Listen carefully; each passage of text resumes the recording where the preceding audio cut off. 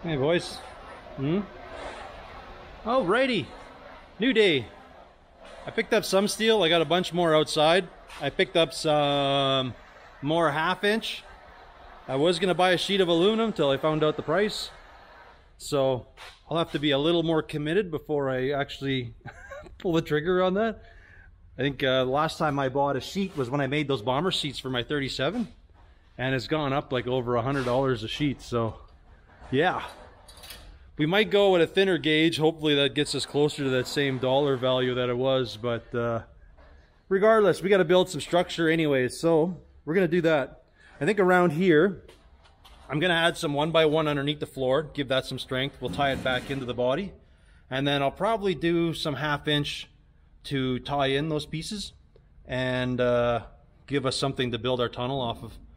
I was gonna make it like nice and round and all this, but you know what? In the end, it's not that important. We'll probably make it a little square. It'll be easier to make, and then we can do it in chunks. So, just simpler. And then in the back, we're gonna. Well, I got to do some floor structure, and then I'm gonna do some 1/2 inch around here to cover stuff up. We'll have to make a shelf for the fuel tank to sit on, which shouldn't be much. I think it's just a bit of strapping or something. Then we can bolt those straps in and weld them, whatever, but then we can like fasten the tank down.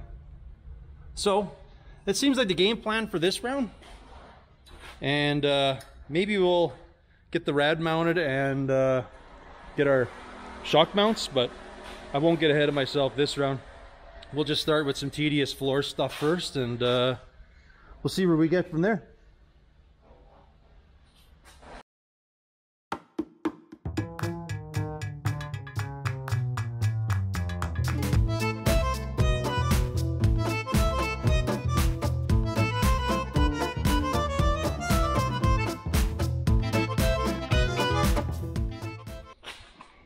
Hey, bud. Well, a couple days passed. I didn't really get anything done anywhere. But looking at some comments, folks were saying how this steering box, I have a problem getting at the spark plug. And no, because of the way I'm going to tilt this, it's you can still get in there. I guess it's tight, but it'll be fine. It's not the worst of things to get because the plug is actually over here. So I don't know. Should be okay. All right, so game plan. Seeing how we have the floor semi-tacked, I'm gonna just start building a simple structure off of here, and we're gonna follow. The only thing is my transmission got some bits here, so whatever I do, I probably do the perimeter here. I'll junt over, kind of do this, catch the outside of this, and then we'll probably tap into somewhere. I don't know. And then from there we can do some our 1/2 inch, go over and build our tunnel sections. So loosey-goosey, that's the plan for now, to at least get this part of the floor kind of done, or like some structure into it. Because from there we're going to tie into the body here. So we'll zap into that. At least that's the plan. That could change. We kind of just do things on the fly here, but right, buddy? Is that the plan? Yes, sir. All right. Well, I guess I'm going to get started. Start cutting some steel up and make this happen.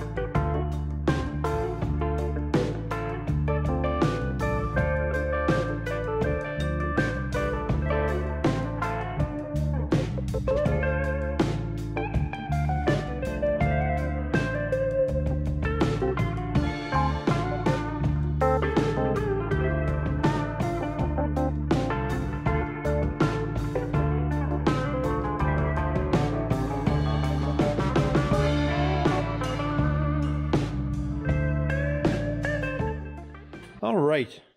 So you might have questioned what I've been doing because I've been cutting all my stuff out of here. My original intention here was I was going to build that structure with the floor pans in, but I realized there was like some problems with my plan. So I cut the floors out, mostly because this mount here was actually like raising my floor pan when I went across. And there was bits of it that weren't actually level. You can see here I got some 1x1, and then here I got 1x1. I went by half. This is 1/2 inch square, and then from there is actually just going to be the actual 14 gauge. Because I channeled the front harder than I did the back, it's actually, yeah, I don't know, like it's actually taller and works its way down. So whatever, that's like not a big deal. This part here, I'm gonna like trim this and actually tuck it in behind the floor pan. But I don't know, I just wasn't happy the way I was doing it, so I ended up cutting the floor pans out. I started building some actual structure, so there's gonna be plenty of strength for the floor pans now to sit on. And then we'll tack it in and be able to tack the floor all properly and have somewhere good to fasten our seats to and stuff like that. Yeah, whatever. Didn't work out the way I wanted, but I think in the end this is going to be better. So yeah, that's kind of the plan. I cut this side out, so we're pretty much going to be treating this the same way as the other side. We're going to be building a structure as good as I can to the transmission, as tight as I can do. And then from there, just kind of daddle that one over. And then from there, we'll kind of zap this down and we can start working the tunnel section. Because we'll have a good base for our floor. Yeah. I had good intentions when I started, but it just worked out that it was not going to work the way I thought. This ended up being easier. I do have some weird little humps here, but I think because this is the original body mount, so when I get the floor pan where it's supposed to be, I think we can like just beat this stuff down and actually get rid of the gaps and be able to buzz this in. I think by this part, when I get up here, this pan is going to be flush with this one, so I might be able to just weld them together and then be able to do the body mount down. That's kind of the idea. This part, when we get done, I'll show you better what's going to happen there, but I think I'm going to do a funky pie cut, and we'll be able to tie it into the firewall, which will be behind this part here when it's said and done.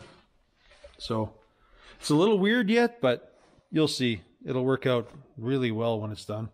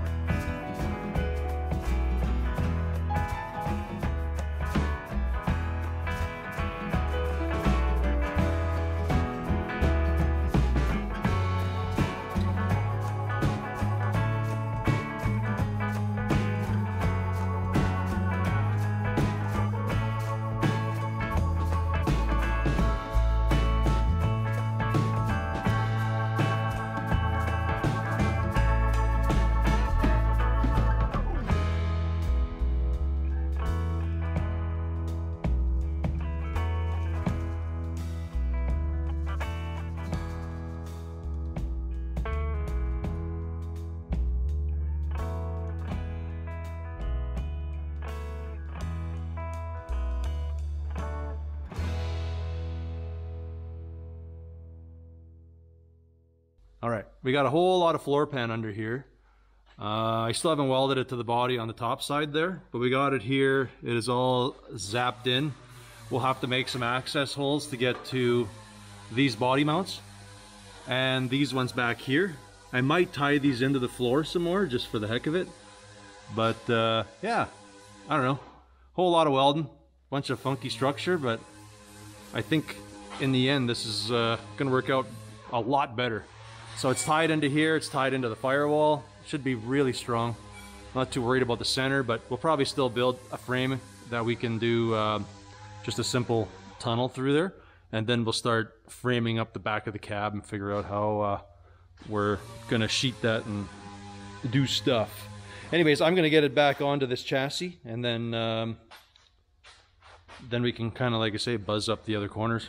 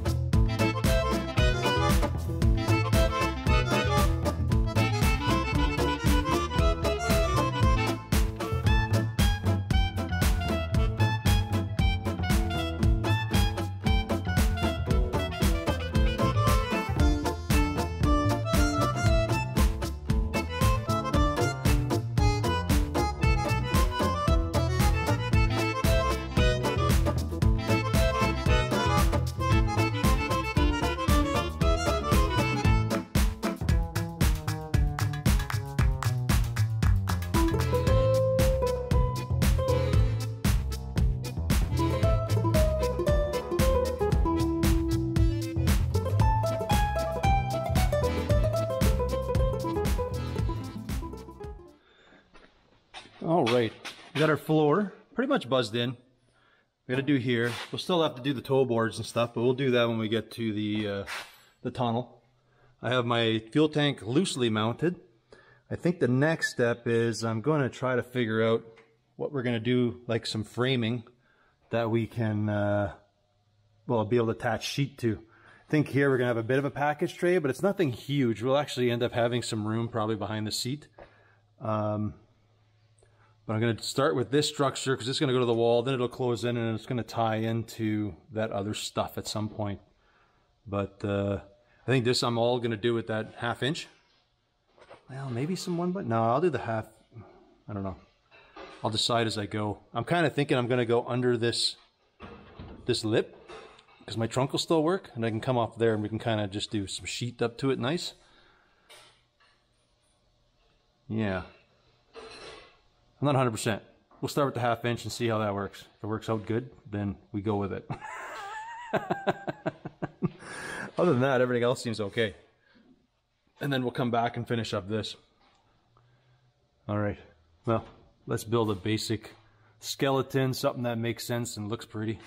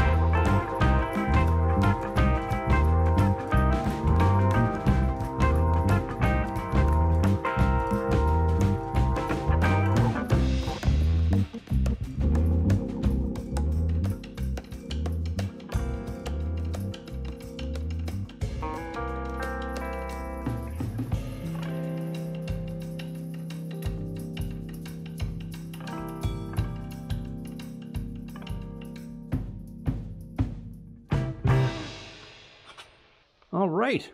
Well, this sure isn't glorious, but we have something going on here. I decided to start with the tunnel. So kind of built just a simple structure going over. We're going to make it very simple, sheeted, weld to it, done. Flange on the bottom. We'll kind of clean up the everything else after. But yeah, I'm not overthinking it. I'm not making it complicated. I do have a few of these little scabby pieces left, so we'll kind of use them as braces up in the middle there yet. I don't know, something weird happened over there, but we'll deal with it and fix it up, because seeing how the tunnel is what it is there, we're going to be trimming this back anywho. What do we got? We did this back part. I'm going to have to make the ledge for my fuel tank, which I think I'm just going to hang off the, like I'll make it off the frame rail.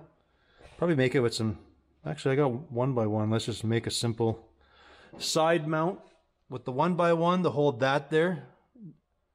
I don't know what seats I'm running, but we definitely have a lot of room, because I got a feeling the seats are going to be like in this vicinity, so it's actually going to be room behind the seat, which is actually kind of nice. I guess I could have come more with this package tray, and then we could have had a bigger trunk, but we will, it is what it is. We'll just leave that stuff there. I don't think, these are pretty small chunks, so I might actually have some 14 gauge to do that, and then we can kind of come back and hit this thing with some 20, because we'll have a pretty meaty, beefy top on it. So, and then I don't know if it'll all get carpeted or not. Like this might get carpeted. This I might just bead roll some stuff in there just to doll it up a little bit. And here we got a price, some 20 gauge aluminum, so that won't be too bad for back here. But I'm just about out of 1x1, and I basically want to add a little more bracing into this. And I don't know if I'm going to need here. Like, this is really hard. 20 gauge aluminum is pretty light.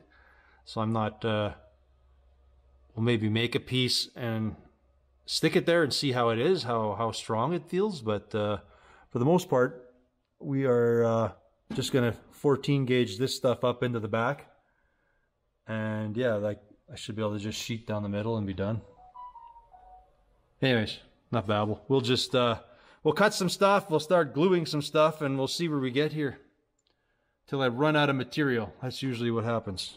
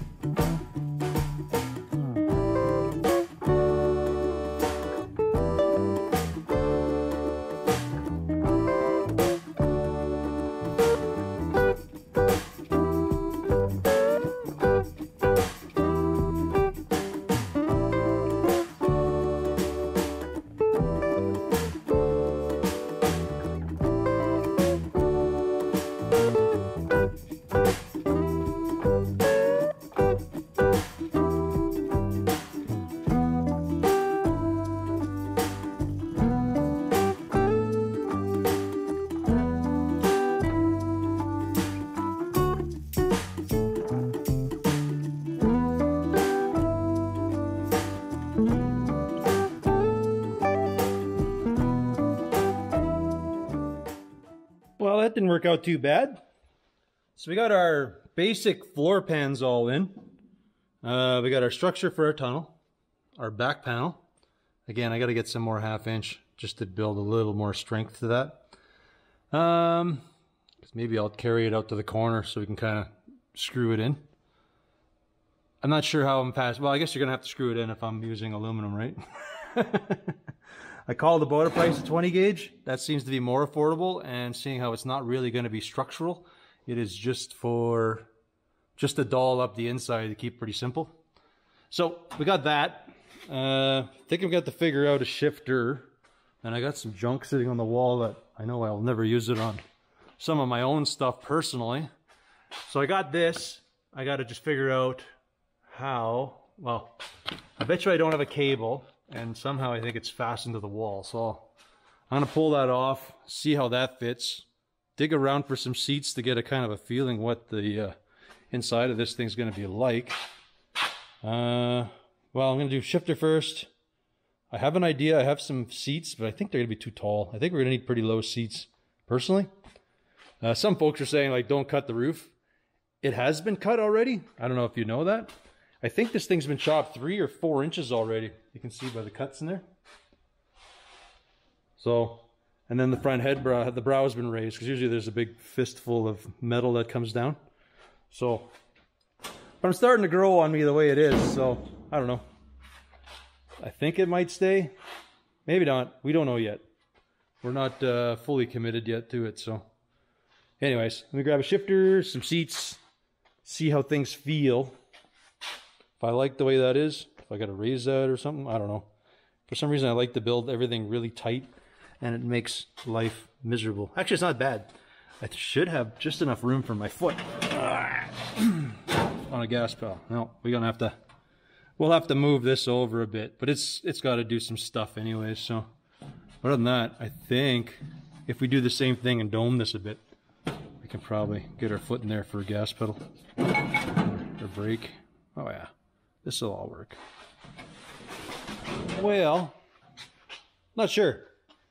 I thought I had a bucket seat idea, but it kind of fell through. That didn't work.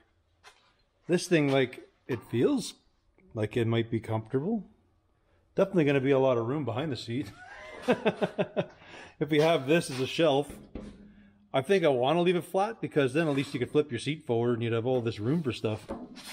Which would be kind of nice. Like, it feels okay, but with that said, we got our shifter. If a feller was sitting on it, you probably don't want to chop it much unless you want to completely lean back. Like, if you want to lean back, then you can kind of chop more, but let's pretend the average feller's going to sit normal like, and I don't know.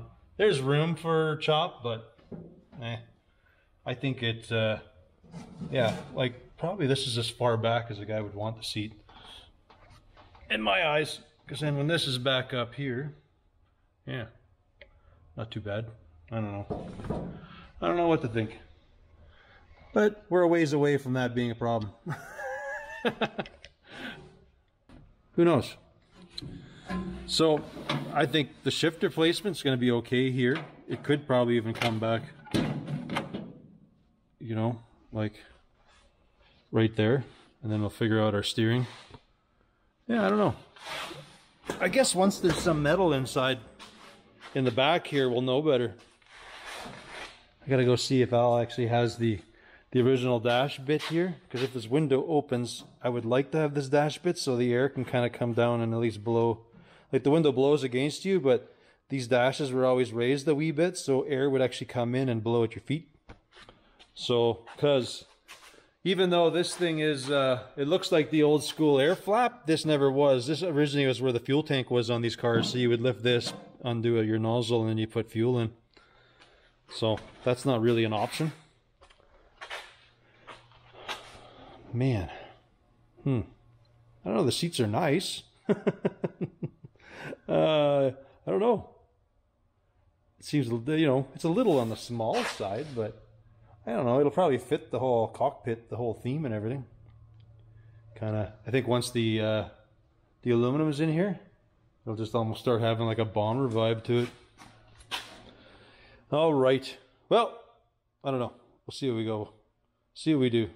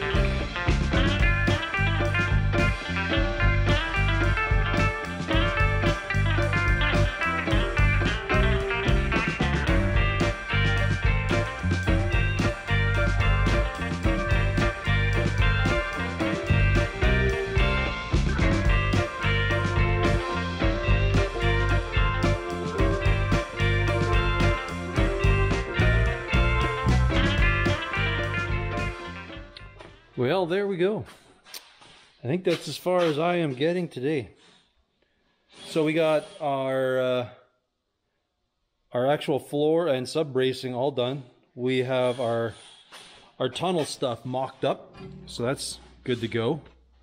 Last bit here, you see me put in these rods. Our fuel tank actually has some mounts, and we can get at it through the trunk. I know some people say we should put the filler on the outside for ease. I don't know, all my cars pretty much I have to get into the trunk, so this doesn't seem like a big deal to me. I'm not too concerned with it. So that'll be framed off in the back there. That'll be framed off from the fuel tank, and then yeah, like I say, we will have this very, very small trunk area that we can use to put my prop rod.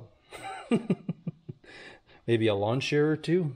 Yeah, not a lot of stuff. These taillights, people have had some pretty neat comments on that, but they're actually, am I right? I think it's 40 Buick. I'm waiting. The guy that I got the car from, he has a bunch of parts for me yet. So I have to either pick him up or he's going to come by. One of the two is going to happen. And then we'll have all the bits for the car. But anyways, I think that's a good day here. Well, 2 days, whatever it's been. But yeah, I think that's where I'm going to leave this one. I want to thank you folks for watching. And we'll catch you on the next one. Later.